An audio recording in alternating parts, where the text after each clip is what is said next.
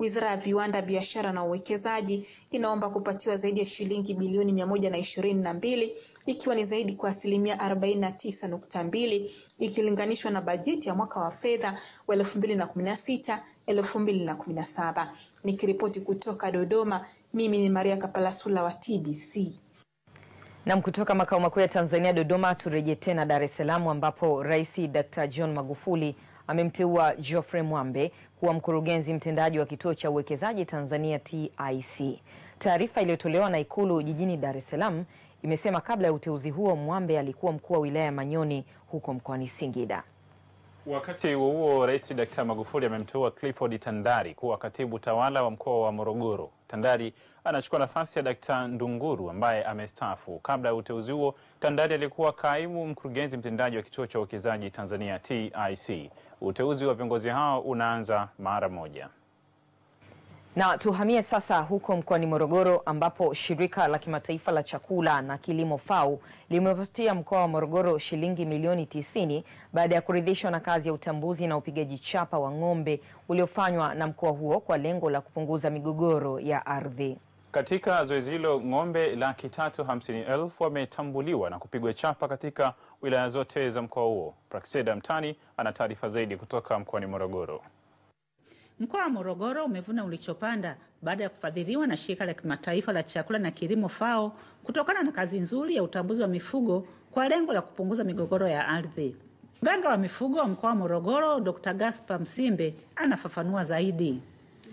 Shirika la FAO ni kwamba wametupatia ufadhili wa shilingi milioni 90,700 ili kuweza kuendesha zoezi la utambuzi na usajili wa mifugo awamu ya pili katika mkoa wa Morogoro.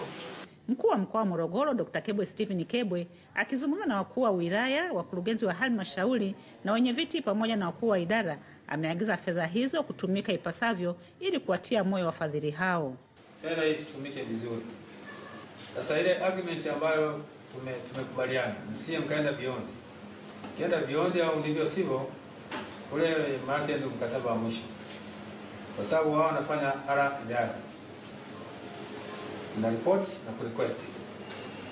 Katika report hii ya kwanza ndiko ambako wanaweza kutazama tumefanyaje, lakini tufanye haraka, mwaka unakwenda kuisha na wanakwenda kwa financial ya kwetu.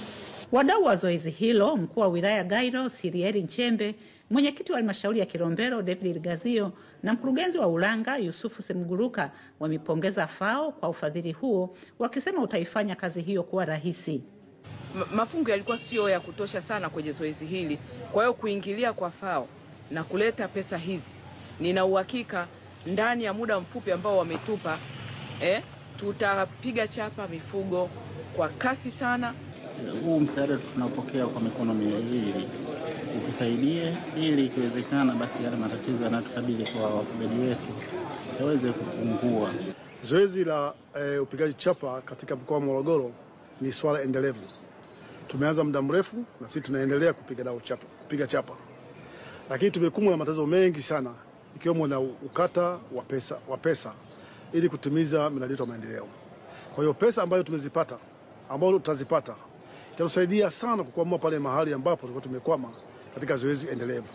Fedha hizo zinakusudiwa kutumika katika awamu ya pili ya kazi hiyo.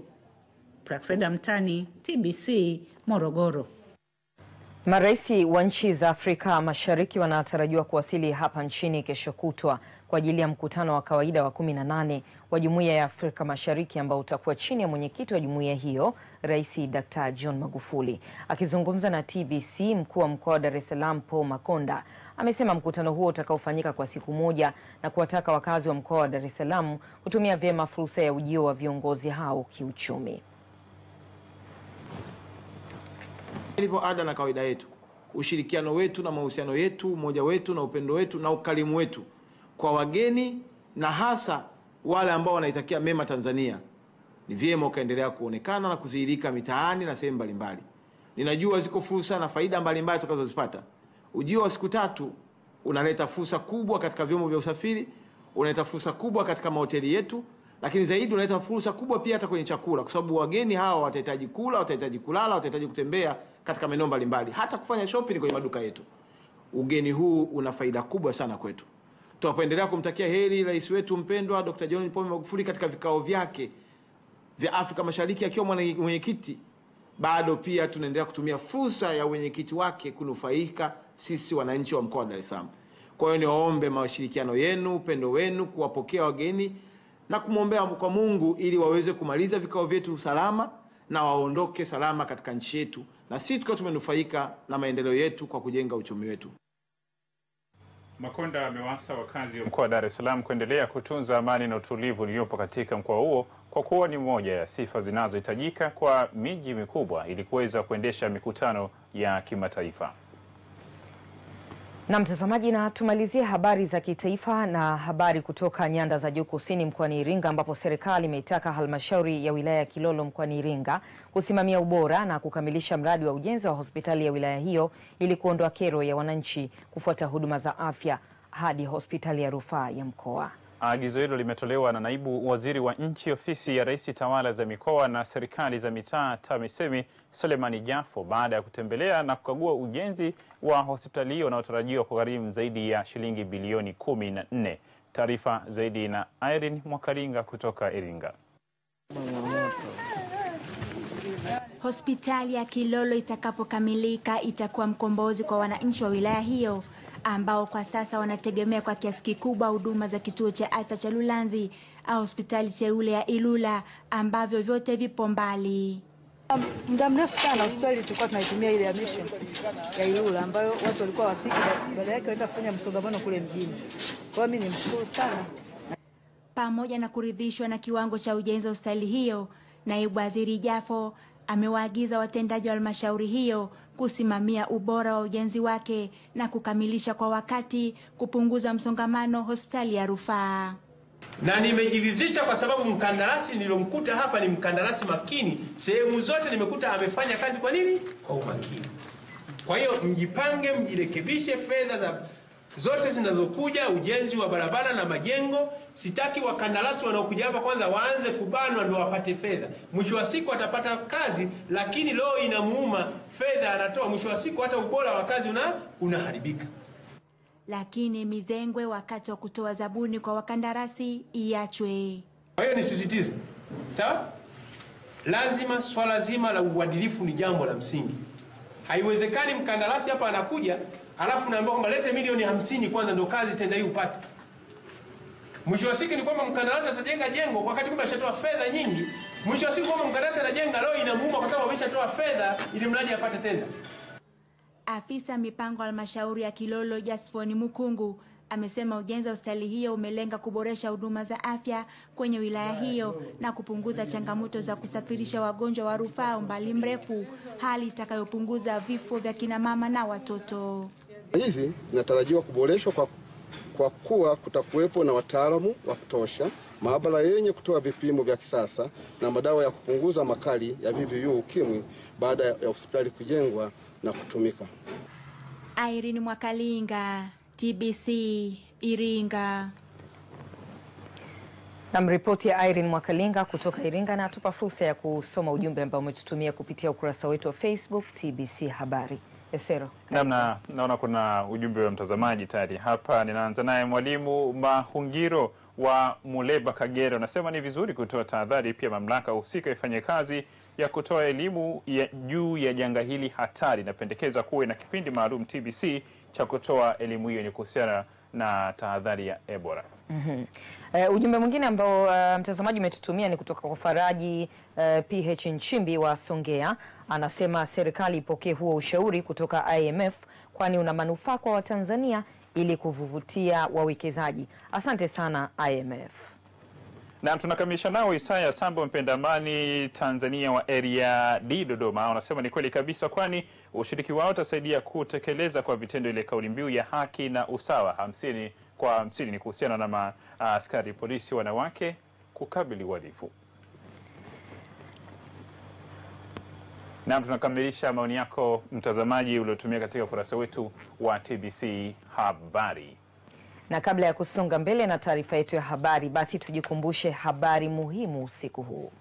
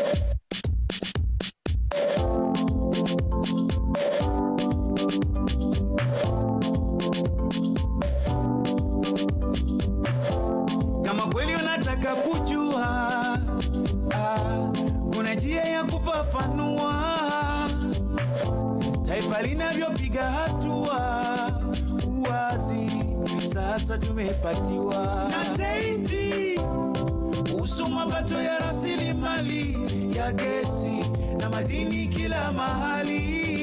TBC ni taasisi ambayo iko ndani ya serikali inayohusika na mpango wa uhamasishaji wazi katika mapato ya madini, gesi asili na mafuta. TBC sasa kila kitu kiko wazi.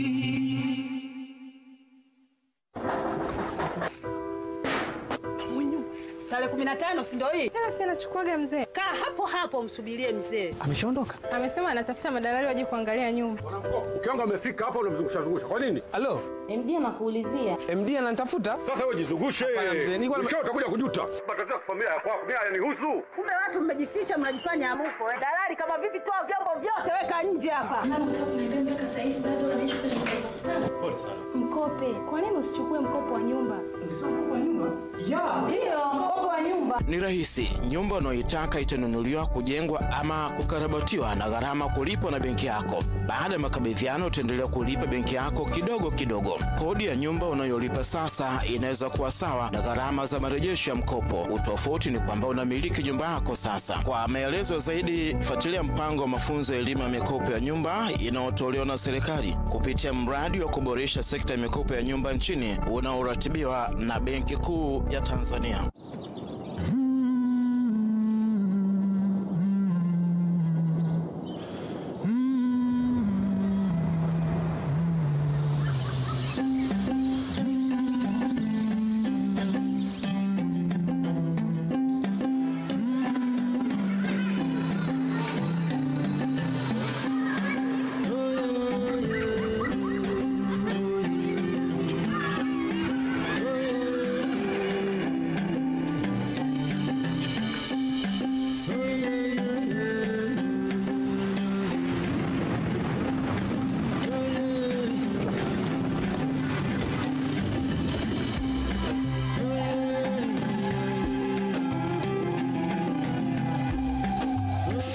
Tunaaminika kwa kuwalinda wale wote uwapendao pamoja na mali zako.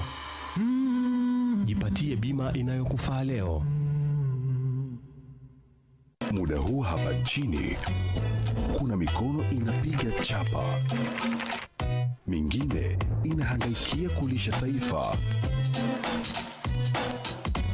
inabuni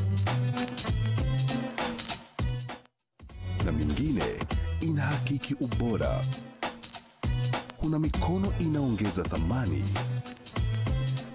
inatumia vyema rasilimali zetu, inarekebisha dosari, na mingine inaburudisha taifa. Mikono mingine inapima, inatuwezesha kusafiri salama, inatoa msaada, na mingine inakamilisha miamala. Mikono hii ya wachapakazi inalisukuma taifa. Mikono hii ni ya wateja wa NBC. NBC, Benki ya Taifa la Wachapakazi.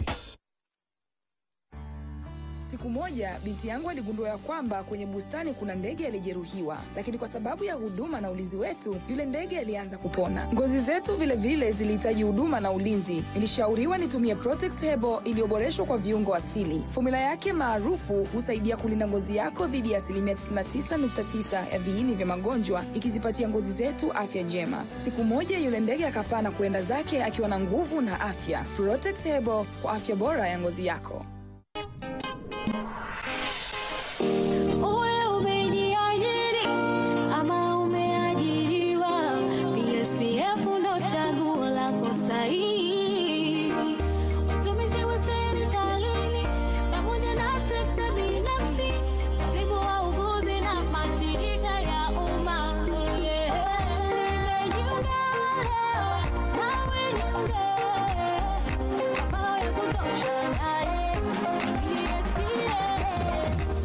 Mwanachama wa PSPF utafaidika na mkopo wa viwanja vya makazi utakaokuwezesha mwanachama kumiliki kiwanja kilichopimwa na mafao mengine kemkem kama fao la uzazi, mkopo wa elimu, mkopo wa nyumba na mkopo wa mwajiriwa mpya utakaokuwezesha mwajiriwa mpya kumudu gharama za kuanzia maisha muda mfupi tu baada ya kuajiriwa. PSPF, chaguo lako sahihi.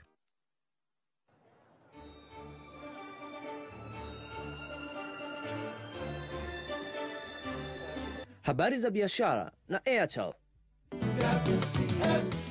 pamoja na Vitaphone. Na mtazamaji wa TBC1, karibu tena. Hii ni TBC Habari na sasa ni habari za uchumi na biashara. Ana umezoea kusema anakwenda kufungua duka. Sijui tuite kiwanda tutoe kwenye duka, ingie pakubwa zaidi kiwe kiwanda. Sawa, basi kwa hiyo anafungua kiwanda. Anakwenda kufungua kiwanda, tupige mahesabu yake afa tuturejesha baadaye tujue amefanya nini. Stanley Ganzel, karibu sana katika uchumi na biashara. Na mnashukuru sana Ana Mwasioke pamoja na Esero Mafuru. Na mtazamaji wetu katika habari za uchumi na biashara, leo tunaanza na ujumbe kutoka IMF, shirika la fedha la dunia, ambapo Dr. Tao Chang yupo hapa nchini na kuzungumza na wafanya biashara na wawekezaji mbalimbali na kuishauri nchi ya Tanzania. Naibu mkurugenzi mtendaji wa shirika la fedha duniani IMF, Dr. Tao Chang, ameshauri Tanzania kuongeza uwekezaji wa sekta mbalimbali ili kuiwezesha serikali kupanua wigo wa kukusanya kodi kutekeleza miradi ya maendeleo. Akizungumza na viongozi wa serikali na wafanyabiashara wa sekta binafsi, Chang amesema karibu nchi zote za Afrika zinasisitiza kuvutia wawekezaji. Hivyo Tanzania wasibadili sera bila kuwashirikisha wawekezaji. Naye gavana wa Benki Kuu Ben Ondulu amesema ingawa zipo changamoto za upatikanaji wa fedha kwa wawekezaji wa ndani, lakini watajenga mazingira ya kuaminika katika kukopesheka ndani na nje ya nchi. Ensure that all Tanzanian citizens can share the benefits of the development through better access to education, health, and other social services. And of course, access to finance is also very important. This means that we all have to create the inclusive growth that lifts all living standards. Zungumzia hasa ni yale mambo makubwa ya kuendelea kuvutia wawekezaji, na wawekezaji sio wa nje tu, wawekezaji wa ndani pia. Kwa hiyo amezungumzia pande zote mbili. Ndio kichocheo kikubwa cha uchumi. Sasa hasa hapa mwishoni amesisitiza kuwa manufaa yote yanayotokana na ukuaji wa uchumi wa biashara haina budi yakawafikia Watanzania walio wote. Waandishi wa habari zaidi ya 100 wakiongozwa na wasanii wa filamu 7 maarufu wa nchini China wamewasili hapa nchini kwa ajili ya kutembelea mbuga za wanyama na kutengeneza filamu zitakazorushwa nchini kwao kutangaza utalii wa Tanzania. Katika uwanja wa ndege wa kimataifa wa Mwalimu Julius Nyerere, wanahabari hao walipokelewa na maafisa wa bodi ya utalii nchini TTB, ambapo watatumia siku 15 kutengeneza filamu itakayorushwa kwa runinga mbalimbali za nchi hiyo na kuwafikia zaidi ya watu milioni 200 nchini China. Afisa masoko wa bodi ya utalii nchini Irene Mvile amesema balozi wa Tanzania nchini China ndio aliyefanikisha kupatikana kwa waandishi na wacheza filamu hao, na watarekodi maisha halisi ya utalii wakiwa mbugani na Zanzibar. Nategemea wataenda mbuga ya Selous, wataenda Pemba, wataenda Lake Eyasi kujifunza maisha ya wenzetu wa Hadzabe jinsi wanavyoishi, wataenda pia na Serengeti. Lengo kubwa la ziara hii ni kutangaza utalii wa Tanzania pamoja na wao kutengeneza kipindi ambacho watakirusha kwenye television za kwao. Wanategemea watakirusha kuanzia mwezi Julai mwaka huu wa 2017. Taasisi ya Trademark East Africa imebuni mfumo wa usajili vyeti wa uhalisia wa bidhaa ambazo utaongeza ushindani wa bidhaa za Zanzibar katika masoko ya kitaifa na kimataifa. Akizungumza katika uzinduzi wa mfumo huo mjini Unguja, mkurugenzi wa taasisi hiyo tawi la Tanzania John Ulanga amesema mfanya biashara anaweza kutumia mfumo huo kupata usajili wa bidhaa na kuripoti vikwazo vya kibiashara kwa kutumia ujumbe mfupi wa maandishi kupitia simu yake ya mkononi. Naye katibu mkuu Wizara ya Viwanda, Biashara na Masoko wa Zanzibar, Ali Bakari Ali, amewashauri wafanya biashara visiwani humo kutumia mfumo huo kuboresha biashara zao. Kwa kutumia mfumo wa teknolojia katika kutoa taarifa ya vikwazo visivyo vya ushuru na kutumia teknolojia katika kuomba vyeti vya uwasili, yani certificate of origin, itawasaidia wafanyabiashara wa Zanzibar kuongeza tija na kuongeza ufanisi katika biashara zao. Na kama unavyofahamu, ukiongeza tija unaongeza faida, kwa sababu unapunguza muda ambao unaotumia katika kushughulikia masuala ya kibiashara. Kwa hiyo naamini kwamba kwa kutumia mfumo huu wafanyabiashara wa Zanzibar wataufurahia, kwa sababu then itapunguza bugudha ambazo walikuwa wanazipata katika kutoa taarifa ya vikwazo wanavyopata, na itapunguza bugudha au muda ambao walikuwa wanaotumia katika kutafuta vyeti vya uwasili. Kuanzisha mifumo ya NTBs, SMS and online reporting and monitoring system and online certificate of origin, pamoja na kujengea uwezo na kuziwezesha kamati za kufuatilia NTBs za kitaifa na kikanda. Taasisi hiyo kwa muda mrefu itasaidia kurahisisha kasi ya maendeleo ya biashara katika nchi wanachama wa Jumuiya ya Afrika Mashariki. Tunaishukuru kwa moyo huu uliotuonyesha, na sisi serikali ya sekta binafsi tunaahidi ushirikiano mzuri. Na wakurugenzi wa halmashauri nchini wamekiri kuwa miradi mingi ya maji inayojengwa katika halmashauri inashindwa kukamilika kutokana na kukosekana kwa umakini katika usimamizi wa miradi hiyo. Wakizungumza mara baada ya kikao kazi mjini Morogoro, baadhi ya wakurugenzi hao, Godwin Kunambi wa Manispaa ya Dodoma na Eric Mapunda wa halmashauri ya wilaya ya Mpya, wamesema miradi hiyo inashindwa kukamilika kutokana na kukosekana usimamizi mzuri. Ukosefu wa rasilimali fedha, na hata kama ikipatikana basi haipatikani kwa wakati. Sasa unajikuta unalipa kidogo, mradi unasimama, unaendelea kidogo. Hii pia inadhoofisha utekelezaji wa miradi ya maji. Lakini kwa kuwa tumepata semina hii nzuri, sasa tunakwenda kujitoa. Na niseme tu, wakati fulani kama mtendaji au kama kiongozi wa serikali unapewa jukumu, una namna zaidi ya kutekeleza. Ingiwa pia na eneo husika la wananchi wenyewe. Kwa vijana ambao tunatofautiana. Mkoa wa Pwani eneo kubwa sana liko pembezoni mwa bahari. Wilaya nyingi ziko pembezoni mwa bahari, ukianza mpaka Moyo, Kibiti, ya Mpya yenyewe imezungukwa na bahari eneo lote. Mradi huu ulipopatikana matokeo, manake wazi kwamba mtendaji ambaye hawajibiki utapelekea halmashauri yake kose kupata fedha ambazo zingeelekezwa kwenye matumizi hayo ya usafi na ujenzi wa vyoo. Tuhitimishe habari zetu kwa kupata viwango vya kubadilisha fedha za kigeni, fairisi za masoko ya hisa ya Afrika Mashariki na kimataifa, pamoja na bei za bidhaa muhimu katika soko la dunia.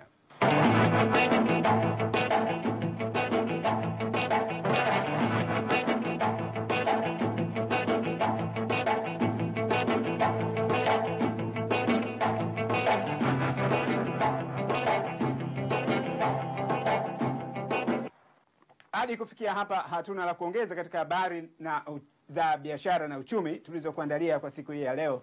Naitwa Stanley Ganzel, nikutakia usiku mwema na nikurejeshe tena kwake Esero Mafuru pamoja na Ana Mwasioke. Na Mwesero, Ganzel amefunga kiwanda. Mahesabu yote ameshaweka hatari kwenye kapu lake. Naam, asante mtazamaji wa TBC1 kwa kuendelea kuangalia taarifa yetu ya habari usiku huu, na tupumzike kidogo. Tukirejea ni habari za mataifa mbalimbali. Tafadhali usiondoke, baki nasi.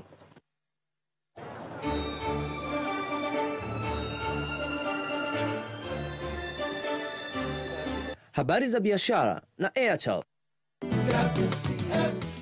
pamoja na Vitaphone.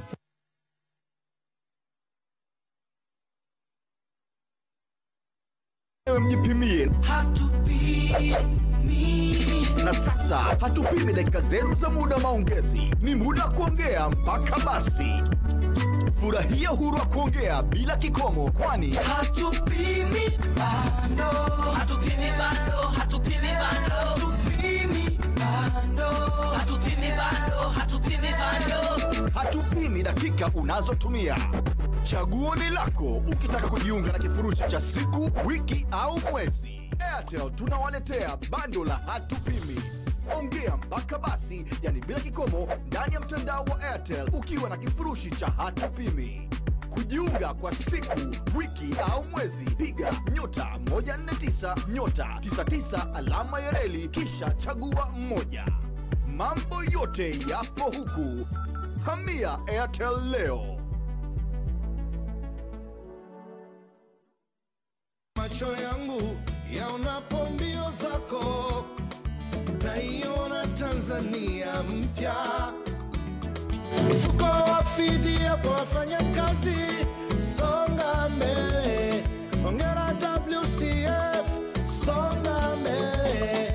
WCF, hongera. WCF ni mfuko wa fidia kwa wafanyakazi unaotoa fidia ya ulemavu wa muda mfupi na wa kudumu na mafao mengine mengi endapo mfanyakazi ataumia, kuugua ama kufariki kutokana na kazi. WCF ilianza kupokea michango mwezi wa 7, 2015. Sekta binafsi wanatakiwa kuchangia 1% na sekta ya umma 0.5% ya mshahara. Mwajiri asipowasilisha ama kuchelewesha michango ni kosa kisheria, adhabu kali zitatolewa. Kwa nini ufanye kazi kwa wasiwasi wakati kuna WCF? Ongeza nguvu. Tumia godoro la Vita Raha, lina density 23 na kazi yenye ujuzi. Kitambaa imara, ni bora na zipo aina mbalimbali. Kila siku, kila mahali nchini Tanzania, watu wanalala vizuri, wanaongeza nguvu na wanafanya kazi kwa bidii. Kazi kwa bidii, kazi kwa bidii. Tumia godoro la Vita Raha, ongeza nguvu. Ongeza nguvu, hapa raha tu. Lala, ota, ishi. Vitafoam for the rest of your life. Ni super brand Afrika Mashariki. Hey, Coca-Cola?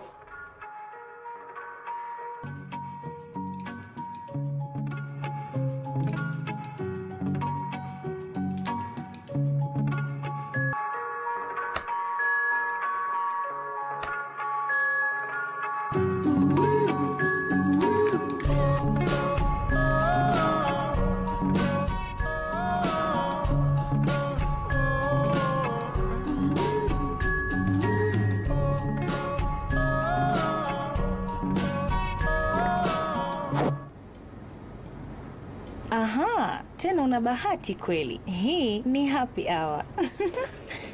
Na umejishindia Coca-Cola ya bure. Lakini lazima uinywe hapa hapa.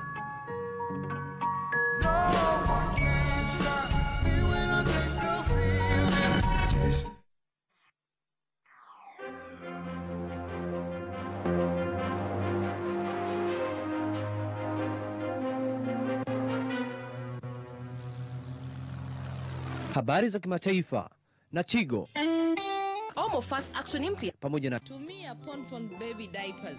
Freestyle, salama zaidi.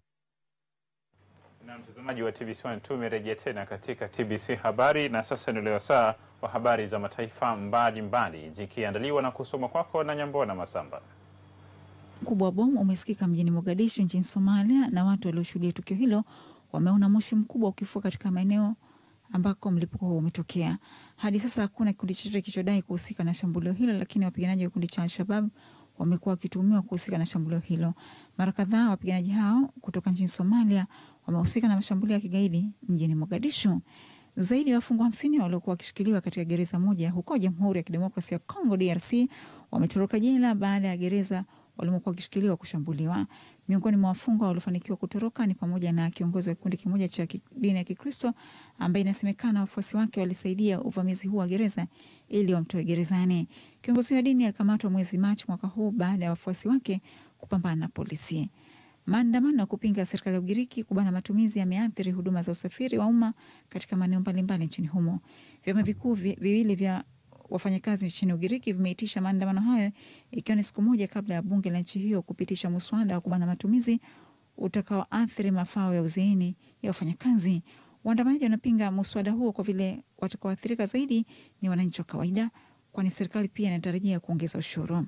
Maandamano haya ya wafanyakazi yameambatana na mgomo wa wafanyakazi katika sekta mbalimbali ikiwemo sekta ya afya na kuleta usumbufu mkubwa kwa wagonjwa.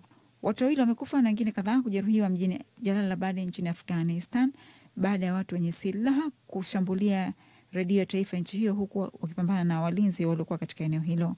Miongoni mwa watu waliojeruhiwa katika tukio hilo ni waandishi wa habari. Baadhi ya watu hao wenye silaha waliokuwa wamevaa vitu vyenye milipuko walijilipua katika tukio hilo. Mji wa Jalalabad ndio mji mkuu wa jimbo la Nangar unaopakana na nchi ya Pakistan ambao kuna wapiganaji wa kundi cha IS. Mapigano kati ya walinzi na watu hao wenye silaha yalidumu kwa saa 2. Waandishi wa habari wamekuwa wakiwindwa na wapiganaji hao ambapo mwaka jana waandishi 30 waliuawa. Na serikali ya Honduras imewahamishia katika magereza yenye ulinzi mkali baadhi ya wafungwa hatari nchini humo walikuwa wakishikiliwa katika magereza yenye msongamano wa wafungwa nchini humo. Wafungwa hao wamehamishwa chini ya ulinzi mkali wa jeshi la nchi hiyo. Rais Juan Orlando Hernandez wa Honduras amesema wafungwa wapatao 2000 watalazimika kuhamishiwa katika mikoa ya pembezoni ya La Toba na El Pozo.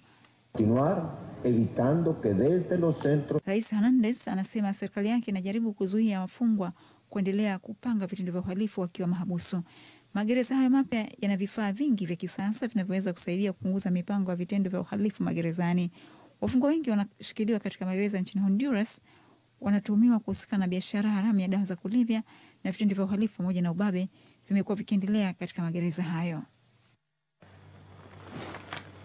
Na mwisho wa habari za mataifa mbalimbali na Nyambona Masamba. Habari za michezo na burudani na Evansi Muhando zitakujia muda mfupi ujao.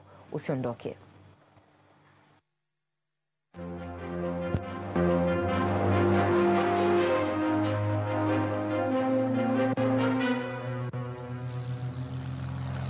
Habari za kimataifa na Tigo. Fast action Mpya pamoja na tumia Ponpon baby diapers. Freestyle salama zaidi.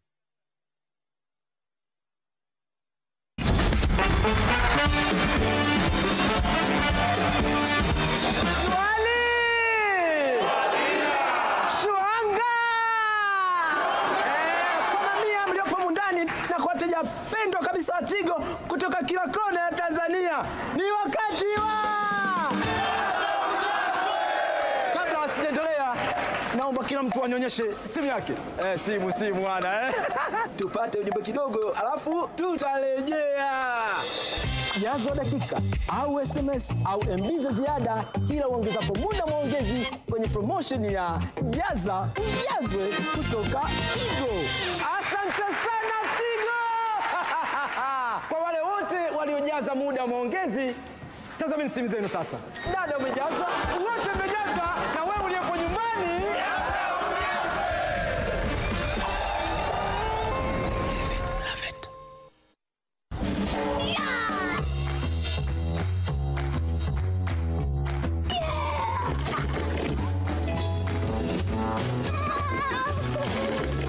Mama anapenda sana hicho kitambaa. Wanangu, samahani mama, ni mimi. Usijali mama, Fast action iliyoboreshwa huondoa madoa sugu haraka. Kwa hivyo unaweza kuacha watoto wako wacheze na kujifunza. Fast action Mpya, hakuna sabuni nyingine inayoondoa madoa sugu haraka.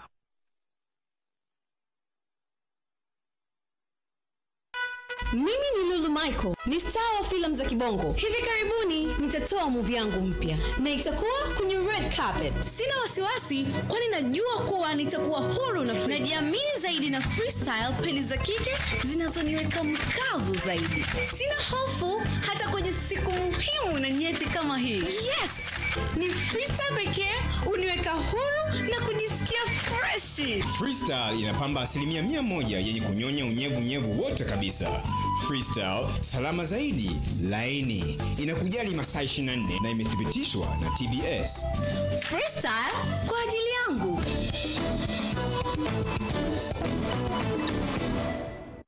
Bong bong bong.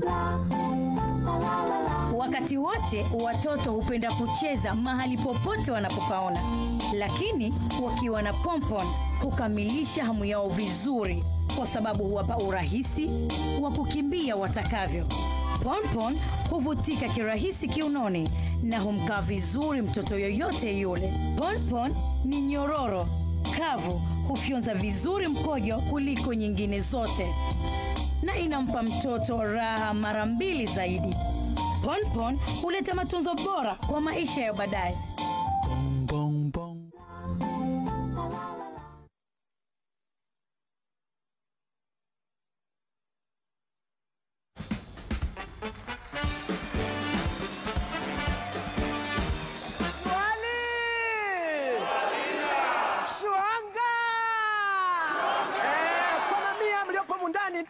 wateja pendwa kabisa wa Tigo kutoka kila kona ya Tanzania. Ni wakati wa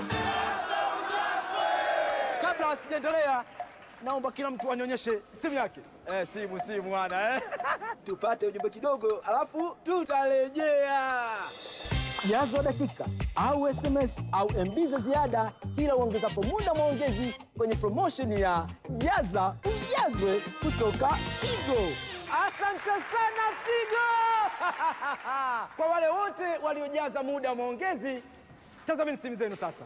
Dada umejaza, wote mmejaza, na wewe uliyepo nyumbani jaza Ujazwe!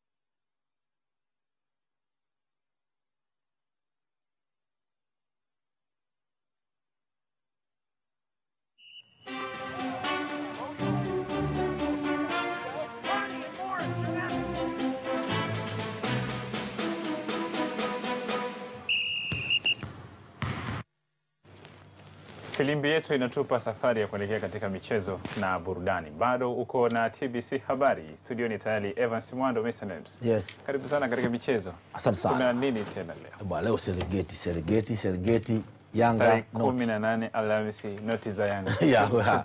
Sasa wanaitwa Evansy Mwando na kualika katika habari za michezo na burudani. Timu ya taifa ya vijana chini ya miaka 17 Serengeti Boys kesho inashuka tena dimbani kucheza mchezo wake wa pili wa hatua makundi dhidi ya Angola. Serengeti Boys inalazimika kushinda mchezo huo dhidi ya Angola ili kujiweka kwenye na mazingira mazuri ya kuingia hatua ya nusu fainali michuano ya vijana ya Afrika. Mwenzetu Enoch Bugane kutoka nchini Gabon ameandaa taarifa ifuatayo.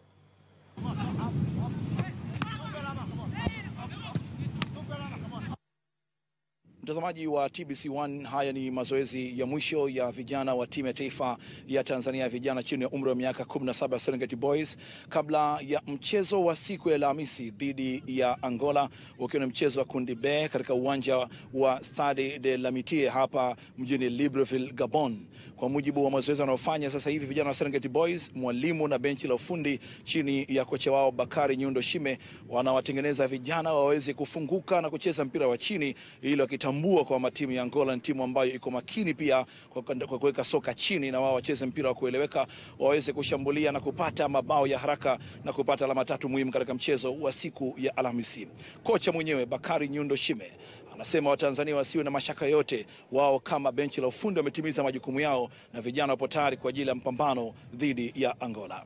Ni kweli kama utangulia kuzungumza, mchezo wa kesho ni mchezo muhimu sana kwetu, na katika mpango wetu iko hivyo kwamba tunaamini kwamba kesho tunatazama 80% ya kuqualify kwenye semifinal. Kwa hiyo kimsingi ni kwamba tumejiandaa kwa hilo. Mchezo kati ya Tanzania Serengeti Boys dhidi ya Angola utakuwa ni mchezo wa kwanza kwa kundi B utakaofanyika saa 9:30 kwa saa za hapa Gabon, sawa na saa 11:30 kwa saa za huko nyumbani, na utatangazwa moja kwa moja na redio yako ya taifa TBC Taifa kuanzia saa 11:30 kwa saa za huko nyumbani. Baadaye utakuja mchezo mwingine kati ya Niger watakaocheza dhidi ya bingwa mtetezi Mali. Mungu ajalie kheri. Tukisema Mungu ibariki Serengeti Boys, Mungu ibariki Tanzania.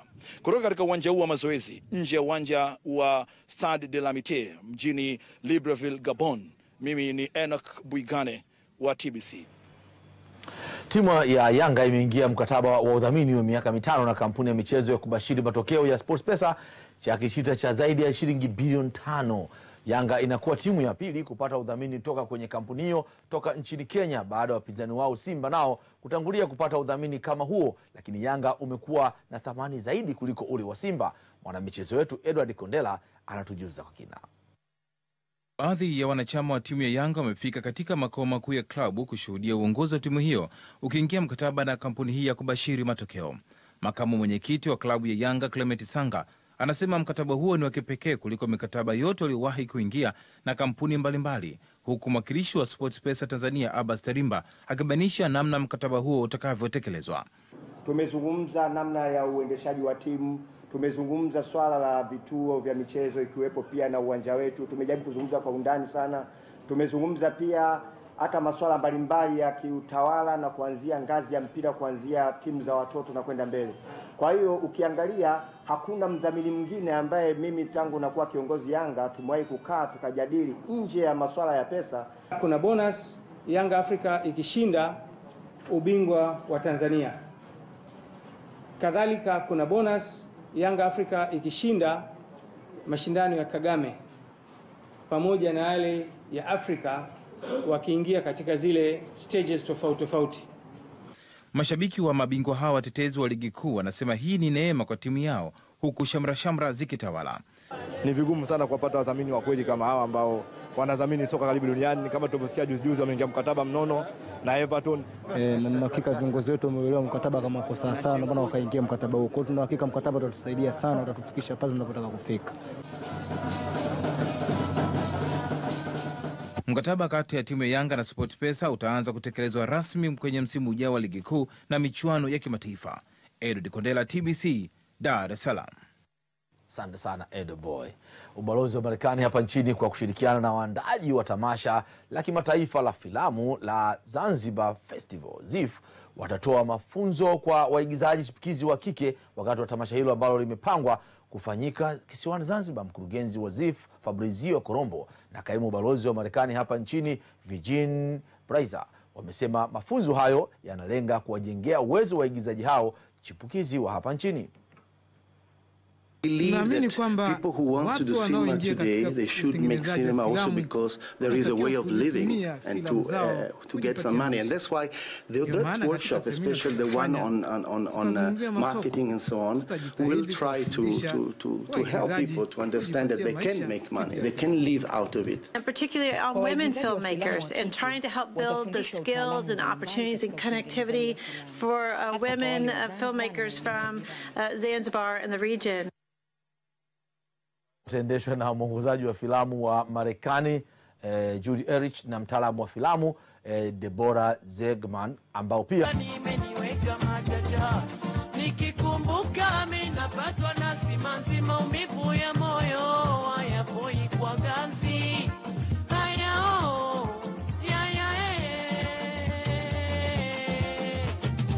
kati yangu ya dukani na niwe kama chachani. Asante sana. Mwenyezi Mungu amrehemu na mpumzishe mahali pema marehemu mdogo Mfaume. Na mimi nimefikia tamati ya habari za michezo. Naitwa Evans Mhando, kwako Asante sana Evans Mhando kutupitisha katika michezo na burudani. Tupate mapumziko mafupi, tukirudi hapa tunakuja kuhitimisha.